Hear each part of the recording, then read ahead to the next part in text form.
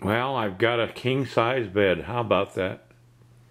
It was a gift from a friend of mine, Leanne Combs. Her and her husband came out and brought the bed here, and I'm bedding and blankets and pillows.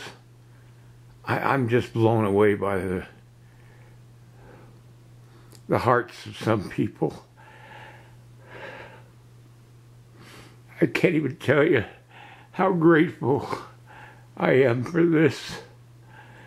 I'm sorry, I get emotional easily, but can you blame me?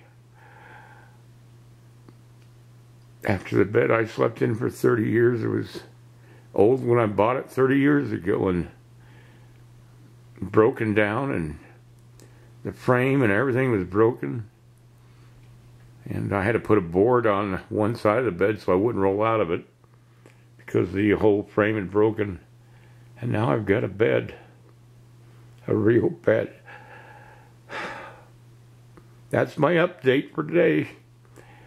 All I can talk about is the kindness and the love of some people.